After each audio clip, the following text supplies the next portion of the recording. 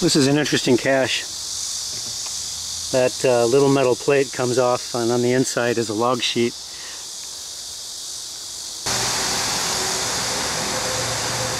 Monumental tower of the UN forces' first battle.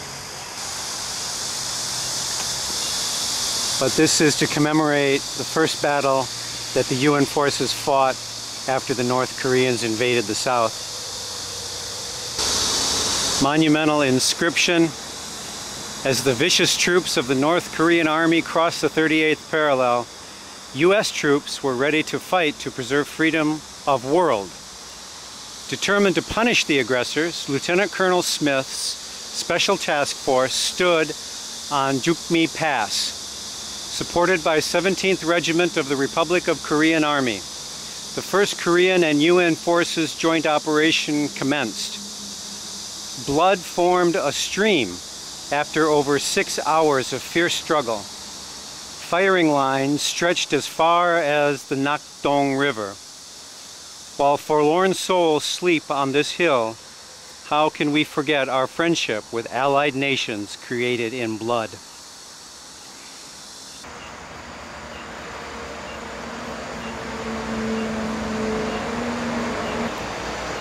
Older generations of Koreans are very appreciative of the UN countries that came to their aid during the Korean War. Young people today in Korea, they see North Korea as a victim. They see that South Korea and the US and the other United Nations countries are keeping Korea down deliberately. That's how they look at it. They don't understand what the North Koreans did. They don't believe.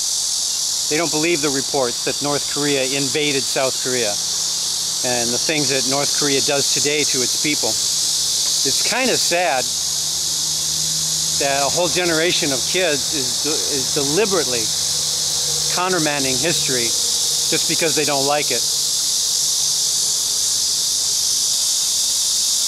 Osan Jeontu, the Battle of Osan. Task Force Smith, First U.S. Battle, 1950, July 5th, from 8 o'clock in the morning to 2:30 in the afternoon.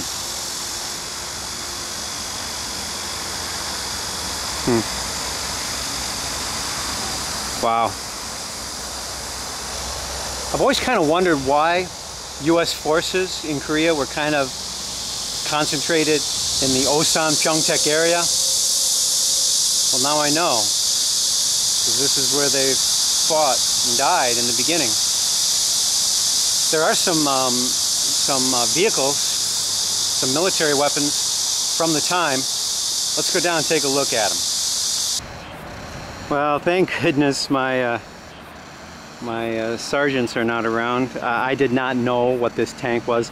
When I was in the Army, we had to memorize tanks, Soviet tanks, American tanks, by sight and by silhouette. This is an M48 tank, or a version of an M48 tank, Patton tank, named after General Patton, of course. This is an M1 90mm anti-aircraft artillery device, weapon, gun. Guess it's a gun.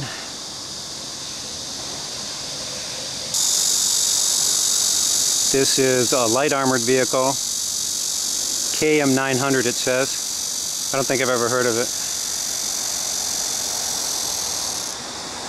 And this is an anti-aircraft gun. You've seen these in movies, I'm sure. 14.5mm it says.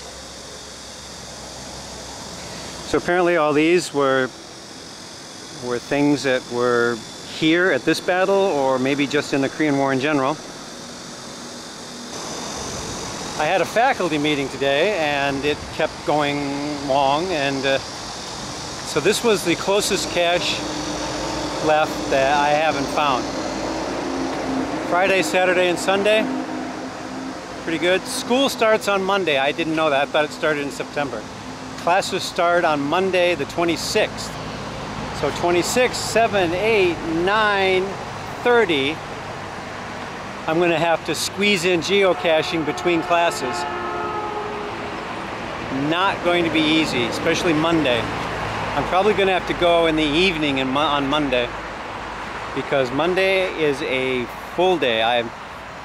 My whole day is almost taken up with teaching on Mondays. Personally, they could have given me like 2 classes on Monday and 1 class on Friday morning or something. I don't mind working Monday, Tuesday, Wednesday, Thursday, Friday. I don't need a weekday off. But to get that weekday off, they figure all week they got to load us up on one other day, and I don't like that.